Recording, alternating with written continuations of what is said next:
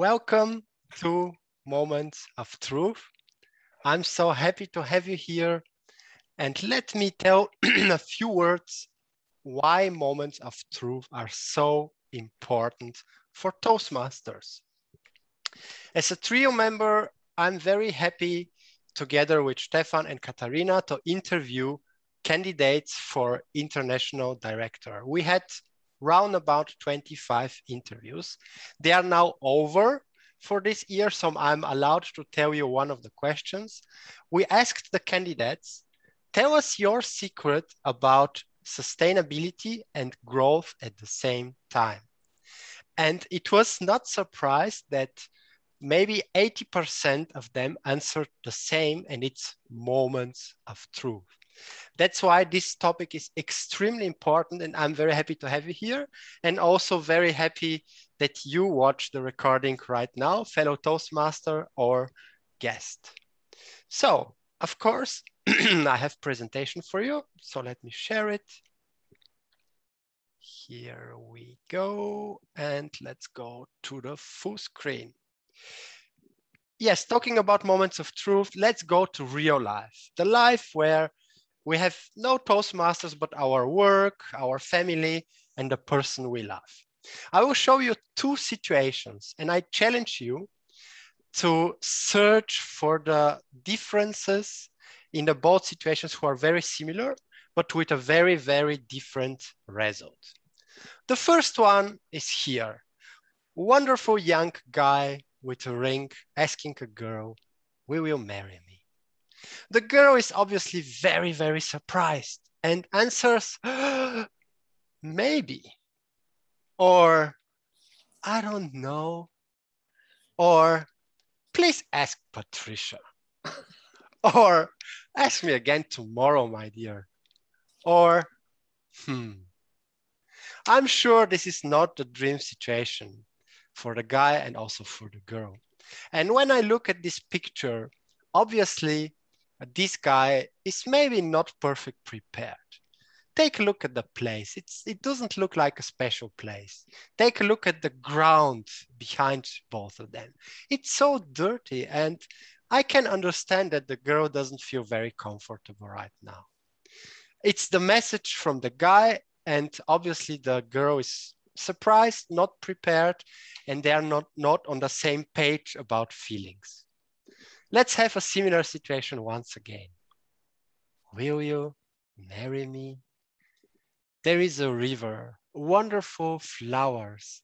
And when you take a look at the water, you will see the mirroring a bridge behind them. And the girl is so happy. They are both dressed for success. So she's able just to be surprised, to enjoy the moment and to say yes. Fellow Toastmasters and guests watching this video, I have good news for you today. At Toastmasters, there is a manual for everything, literally for everything. As soon as you have a new role, issue, something to organize, something to facilitate, whatever, I promise you, you will find a handbook for it. And most of the handbooks are collected in a Google Drive. You see two links. I will copy my presentation very soon in the chat, so don't worry to write them down. The first link leads you to many resources for club officers, and the second one to our magic topic, Moments of Truth. And I have a second very good message for you today. As an international organization, we are very well organized to exchange information. And Toastmasters is the perfect place to learn from others. So today I'm going to invite you to exchange some ideas about moments of truth so you can benefit the experience of the others. And first, let me shortly introduce you moments of truth. There is a short version like this one, and there are 6 very important topics.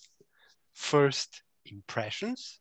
That means how someone feels when he or she sees your club for the first time on the web, on poster or at your club. Then program planning and meeting organization.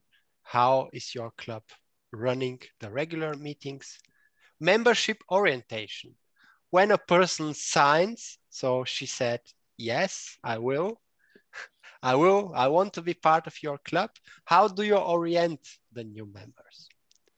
Another very important topic in difficult Corona times is membership strength.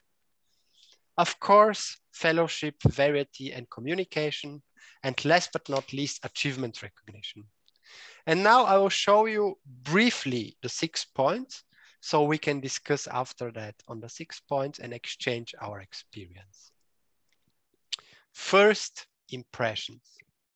Do you remember your first visit at a Toastmaster club? Most likely it was a positive experience. And if not, it was not bad enough to make you not joining the organization. So your first club could be a very good example for first impressions. So just look back and try to find out why you joined. Do you have a guest book in your club? Asking the guests about impressions or wishes or quotes. It's a wonderful method to make them feel heard where they are. Is the room or the Zoom room or whatever arranged professionally? What about a meeting location? If you do hybrid meetings, what do your online guests see and hear? And so on. As you see, all these points are endless. This is just a quality tool to help you make your club better. I think perfection is not possible. It's not possible to achieve perfection, but this is the wonderful tool to do it better and better and better. Program planning and meeting organization. Is the agenda published? For example, many clubs have a link to the Easy Speak agenda on their web pages. That means every person who is interested in Toastmaster can automatically see what they do. Do the members know who is responsible for what?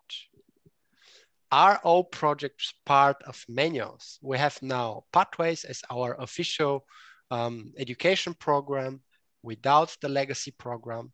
And most projects begin with present any speech on.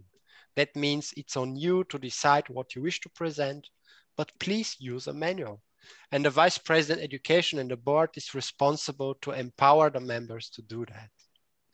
Do you start and end on time? Because as a leader, you are a great example for guests and members. Are your table topics creatives? And so on. The next point, membership orientation. As soon as someone says yes to your club, what's next? Do you have onboarding papers? Do you assign mentor? Is there a possibility to take a role at the next meeting? You see, there are many, many points, and I empower you and your clubs to find your best way to manage new members. The next point is regarding club growth. It's always good to have 20 or more. Actually, 30 is the new 20. I highly recommend you 30 members because in case some of them are on holiday or ill or on a very important project at work, you'll still have enough Toastmasters for an interesting and high quality program. Do you retain members? What's the average Toastmasters age of your members? That could be very interesting to find out. And are Toastmasters in your club sponsoring new members, new clubs? Are they presenting at neighbor clubs?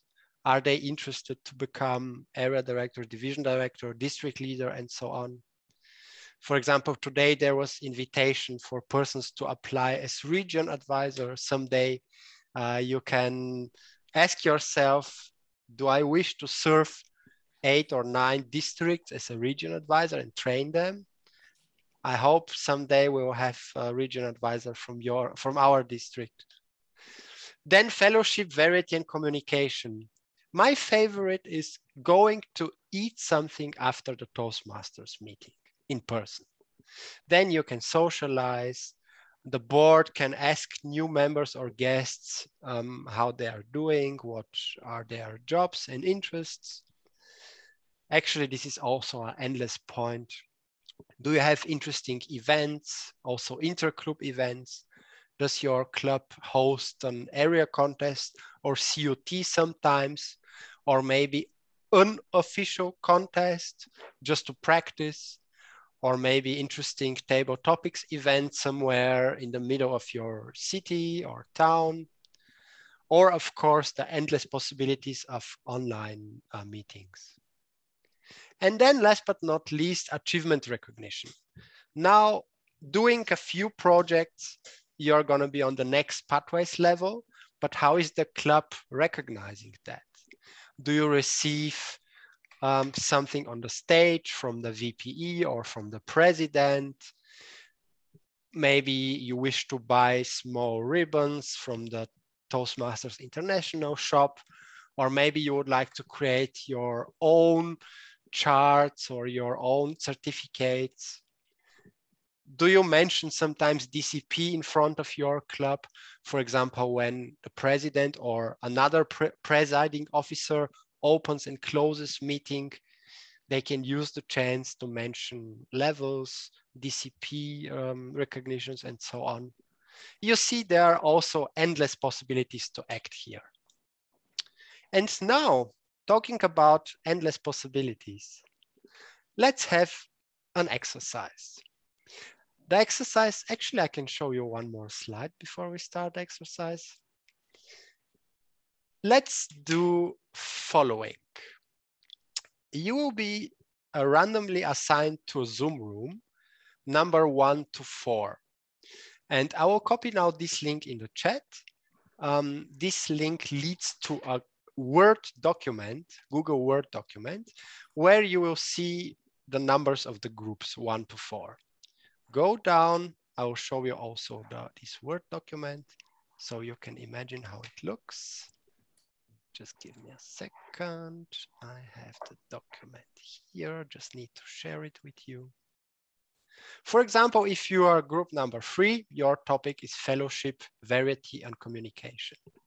And together with your group mate, you scroll to page number 3 and brainstorm for 15 minutes best practices from your club or from clubs you saw, visited, or heard about. Just write best practices about these points. And at the end of the 15 minutes, decide about 2 to 3 points you really love. Because one person per group can present in 1 to 2 minutes your favorite points. And at the end of the day, we're gonna have perfect brainstorming you can download, and you will also have the best points in short presentations. Now let me copy the link in the chat because it's very, very important. And please give me a sign if you are able to open the document. Perfect. Perfect. It's enough if one person per group is able to open it. Very important, please write your points. You can, of course, take your time to discuss, but the most important thing is to write them down, because after that, everyone will receive every point. So it will be a very interesting document for everyone. Is there any question? Is the exercise clear? 15 minutes, you'll see the number of your group, brainstorm, and after that, every group can present 1 to 2 minutes. Okay, wonderful. I will switch between the rooms and support you if needed, or just say hello and to bring you some cola and popcorn so you can have fun. Okay, wonderful. Let's go for the breakout rooms now.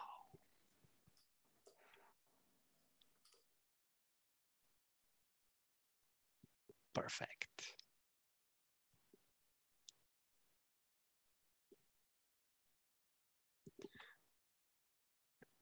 Perfect.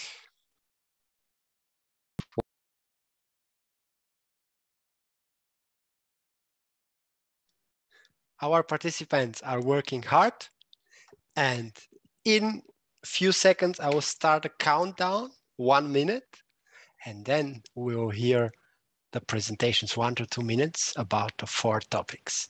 I'm very curious to hear them. Now let's go to breakout sessions and stop all sessions. Now the countdown is running and we will have 1 minute. Welcome back, dear Elizabeth. Your mic is off. But we can't write.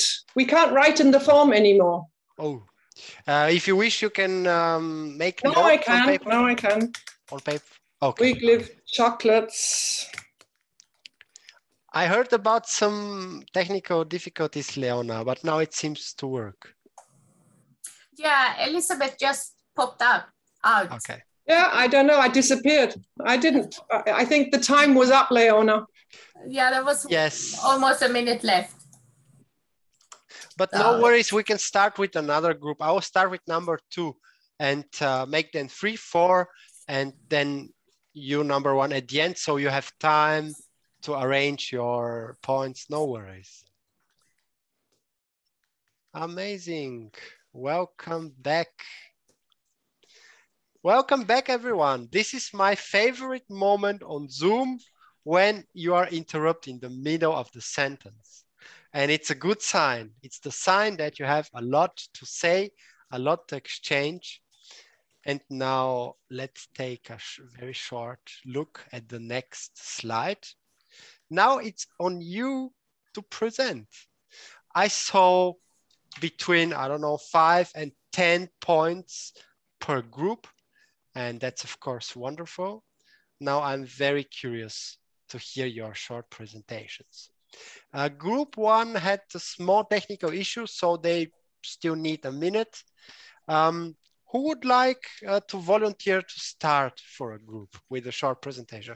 I'm not gonna time it, and let me say you why. You had a lot of table topics, and I trust in the biological clock in your head.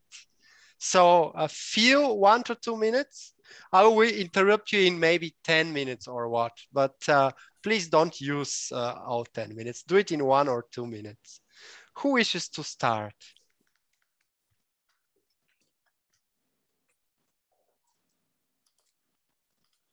I'm happy to start with fellowship, variety, communication. Amazing. Andreas, let's go. And how much time do I have for this? 1 to 2 minutes. And 1 to if 2 you minutes. feel Okay. if you feel you need more, just do more. Are you sure about this? You know, we are at Toastmasters and timing is key. So I'd love to see a timer showing me the red light after 2 minutes. Okay, I will do. Okay, good. I will do. Yeah. So imagine a situation where your club, the members in your club, do feel so much camaraderie that they like to meet for a hiking tour and a weekend in the mountains every year, where not only your Toastmasters, your home club is present, but also members from other Toastmasters clubs in your region are there. Hiking event, weekend in the mountains. That's the top thing that we came up with when it comes to fellowship. If this is not possible, and when we are back in physical meetings, of course, just go to the bar afterwards, let the alcohol flow and let people meet each other, get to know each other, make friends, and with this create loyalty to the group and to your club. Of course, in virtual times, this is not possible that we can go to the bar, but we can meet before and after, maybe with a beer, maybe with a glass of wine. Yes, too much screen time is tiring, so this has to be limited, but it is possible. And the golden way that we came up with is, and here I'm really on a mission, I like to encourage every Toastmasters club that I'm involved in that they put something into their standard Easy Speak agenda, which is the warm-up round, a 3 to 4 minute warm-up round where everybody has the opportunity to speak, to feel part of the group, to answer a simple question, of course, a private one. The Toastmasters meeting that I attended today was in a corporate club where the Toastmaster of the day asked everybody to share what they will do this weekend. And this gives everybody the opportunity to share something private. So people in the regular meeting time get to know each other. They know private things about each other. With this, we believe that you can create fellowship and loyalty to your group. Thank you very much. Applause from Mr. Geiger from Switzerland. Who would like to be next? Such a wonderful ideas. Wow. Who would like to be next? I can be next. Please, Denise. Sorry, I saw someone had, okay. Our topic was membership orientation. And we agreed that there are many ways that we can mentor new members. So there is the regular dedicated mentor, but there are also other possibilities where all members give support to the new members. And a third way would be that the VP Ed gives more assistance. And the important thing in all of these is that the new member knows that there is a channel for them where they can clear their questions and ask for support, but also having the more experienced members show that they are really interested in supporting new people so that they find out how things work. Another thing we discussed was about the reward system and education program, because there are also, as in other things, we found different ways of going about this. And in this case, there is the possibility of having presentations, a meeting where there's a presentation where this is discussed so everyone knows about it. But there are also the other ways that in the regular meetings, people get to know, oh, yes, someone gets recognized at the end of the meeting because they achieved a new level. And then maybe there's a discussion about something in the education program so that people also get in touch with these informations. So, and yeah, so these are the two of the main issues that we discussed them of. Thank you very much. I'm really enjoying being table topic master for Moments of Truth, even if they are not the pure table topics where you're not prepared, but 15 minutes preparation for a table topic works fine. We still have group 1 and group 4. Who is ready to jump on the virtual stage? Dear Manuel. We had group 4, program planning and meeting organization. We decided for the point that the VP Education and Toastmasters of the day try very hard, big time, try to plan the day in advance to have all roles and speeches filled and completely. Yeah. Also, try to have it for the next meeting and the next meeting, because it's easier. And oftentimes these are first-time role takers. Yeah, if you have the role of Toastmaster of the day for the first time, it can be a very challenging task. And if you have big assistance from VP Education, it gets a little bit easier. This advances to having replacement speakers to address last-minute cancellations of speakers. Yeah, we had that. And for example, if you have 3 speaking slots and 1 slot falls away, then it's still possible to save that 3rd speaking slot. And next point is know the communication preference of your members. It's sometimes the case that members do not react to emails or any kind of written message, but they will react to telephone calls. And then they are super friendly and do it all. And thirdly, give a workshop for presenting effective evaluations, because some members are hesitant to give evaluations because they think it's such a big task and super difficult. So help them by giving a workshop for doing effective evaluations. This concludes my speech. Thank you very much. Wow, very informative and so true with the different channels. So true. Now, last but not least, we have group number 1 with immediate path district director Elizabeth and area director Leona. I've added a couple of more things in the meantime, Leona. Do you want to share them, or shall I go ahead? Go ahead. It doesn't matter for me. I'm easy too. One of the things, because we had the first question coming into the first impressions, and we think that that is just so important, really, that the lighting is not, this is now in presence, but likewise with hybrid, are things all working? Is the sound there? Can we see the people in the room if we're calling in from online in a hybrid meeting? These impressions, if technically it doesn't work, then hybrid is not an opportunity for guests to enjoy the meeting, is definitely my opinion. But in presence, we do a lot to make sure that the first impressions are really genuinely warmed, welcomed to the guests, that they are invited to breakout rooms, or the VP membership and club president VP Ed are assigned to speak to them in the break if it's in presence. One thing we noticed for newbie guests is very important for the president when they say welcome and introduce things, to remember that many of our guests have never been to a meeting before. So often we just jump in and expect them to play along, and they haven't got a clue what's moving. Things don't get described. The evening is not discussed, the succession of what is going to happen. So they don't have a clue. And we feel that the president should be very aware when they have newbie guests. Sometimes, of course, guests come again, and then it's okay. And then introduction and farewell to guests is really important. We feel that they are asked. Andrea suggested that everyone gets to speak, but when you're a big club like ours, for example, with 35, we can't go through 4 minutes with everyone to say introduction. It just doesn't work. All our social event happens after the meeting.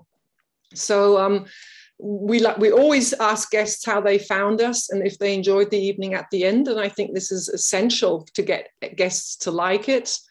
And one of the last things at the end, I wrote, club business can often be a little bit boring for guests. This is a first impression. When people start saying, who's going to do a speech next week? And no one says, yes, I will. Then I feel that guests don't really like that.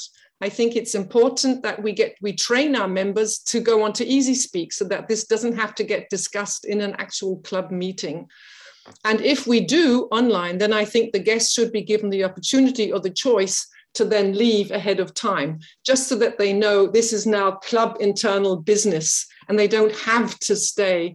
I think we often forget to give our guests the opportunity to make a decision there themselves. Thank you so much, dear Elizabeth. It's such a wonderful feeling to benefit your great experience as a club and district leader.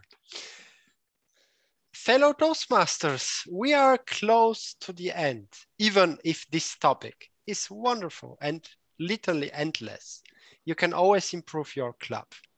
Imagine, Stefan, can I quickly say something on the warm-up round, because this is so close to my heart. And I'm happy to repeat. So in the Easy Speak agenda, there are 3 to 4 minutes max. And it's like an art for the Toastmaster of today to make sure that it's not longer than 3 to 4 minutes.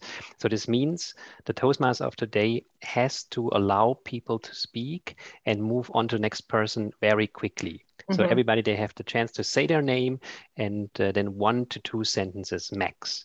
When they speak longer, it's the obligation of the Toastmaster today to interrupt them and ask the next person to speak. This is only possible when you have 12, 14 people in the room. Then everybody can speak. It's not possible when there are more people. So then again, responsibility for a Toastmaster today to only ask people that do not have a meeting role. And then just one more thing that is really important, that is very important to me. Oftentimes, too often, I see that only the guests at the very beginning are asked to introduce themselves. So imagine you consider joining a Toastmasters club for years, then you do that first step, and then you are sitting or speaking in front of a group of strangers, and you are the only person to introduce yourself. So avoid this. Ask when there is a big crowd of 30 people, 3, 4, 5 people, including the guests, to say their name, answer a quick, funny question. That's a warm-up round, but not too long. When it's too long, energy drops. It's not a good idea.